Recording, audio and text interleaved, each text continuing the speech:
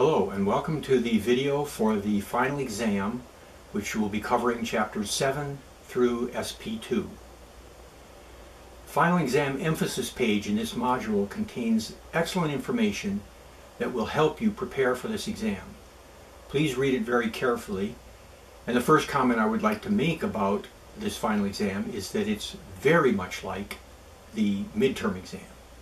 So if you love the midterm exam, you'll love the final, and vice versa. First, I'd like to talk about some items that are described in the final exam emphasis page, and they're basically a description of this final exam. So I want to go through these with you. First of all, the final exam will cover the material from chapter 7 through 12 of the text. It does not cover SP1 and 2 because those are from chapters 3 and 4, which were in the earlier part of the course. It will be in the form of a series of true and false questions, multiple choice questions, and one matching question with 6 lines at the end. The true and false and multiple choice questions will be similar to the ones that you've seen in chapter quizzes. As in the midterm exam, each question will be followed by a chapter indication such as CH-8. This will direct you to the correct chapter to find the answer.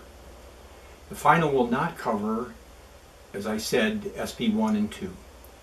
The total points for the final exam will be 30 points. And the exam is I've given you a little more time. It's 2.5 hour time limit. Most people for the midterm found that 2 hours was well enough time. So, I wanted to make sure you didn't have any problem with time. As in the midterm, I've created a practice quiz which you can take over and over again to develop your technique of going back and forth between the exam and the text. Please remember that you cannot close out the exam as you're working on it, because when you close it out, since you only have one try, you're through, and you could seriously harm your grade. How to study for the exam. That would be the next subject I want to cover. On the first page of each chapter, you'll see the chapter objectives. Study this list thoroughly. It's very important to know the objectives in each chapter because you'll be directed back to that chapter. And by reviewing this, you'll have a better chance of quickly going to the answer. You should already have completed all the develop your skills exercises within each chapter. I've strongly recommended that in each chapter before. And I suggest that you review these just to go through and look at how you do various things. You also should review each chapter's assignments that you created in the Apply Your Skills area. The answer to the exam will be available for you to review from 12/19 through 12/23. That's after the closing date of 12/18 for the module.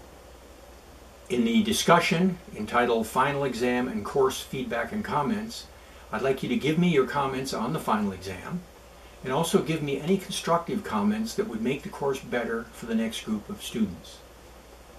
I'm very pleased to have had each of you in this course, and I know I really want to thank you for putting up with a lot of problems that we've had working with a brand new system. And I'm sorry that you were the ones that had to be the first ones to work with this. We've worked out many of the problems, but I appreciate your cooperation and your good attitude in dealing with these. Thank you very much.